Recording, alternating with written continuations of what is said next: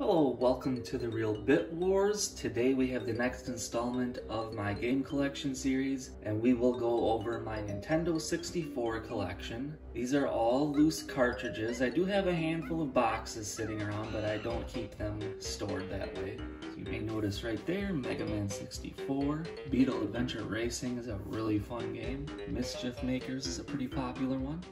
Alright, not a ton to talk about in this group, but I do like Pilot Wings 64.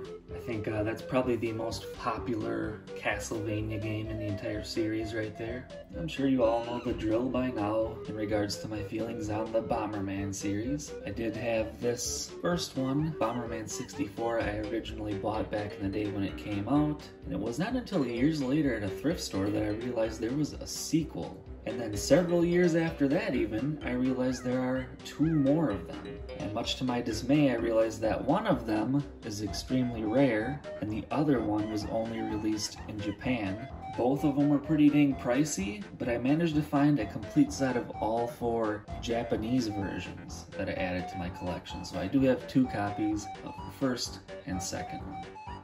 So, being the sports game fanatic that I am, NBA Hang Time is my favorite basketball game ever, specifically the Nintendo 64 port. It's done in the vein of NBA Jam, but I think they expanded upon the idea well, and I think it's slightly better. 1080 Snowboarding is a pretty popular one. I don't know if it's aged that well though. Although I am a Green Bay Packer fan, I cannot stand that guy. I wish he would just shut his mouth. We got a few more here. Another basketball game. Super Smash Bros. Scars. Asteroids. Hyper 64. Or is it Asteroid 64 Hyper?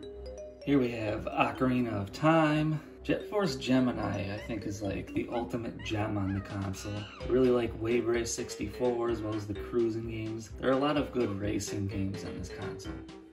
Alright, some pretty decent stuff here. The Mystical Ninja games, or Goemon as you might call them. Star Fox 64, Donkey Kong, a couple of Tony Hawk Pro Skater games. So obviously GoldenEye is a classic. We have the Turok series, those Ken Griffey games are pretty decent. I can recall buying all three of these Blitz games from a dollar bin at a store. And the woman working the cash register questioned why the heck I wanted so many Blitz games. And I was like, duh, because they're $1 each. Here we have a bunch of the wrestling games. You gotta love those. Those THQ ones were phenomenal. Even people that weren't into wrestling really loved playing those back in the day.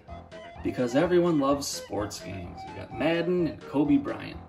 And last but not least, we have some pretty good games in here. Let's just pretend that's Sculptor's Cut right there. Mario Kart 64, Mario obviously. I really like F-Zero X a lot. That does it for today's episode of the Real Bit Wars. We have more of these game collection videos coming out, so stay tuned.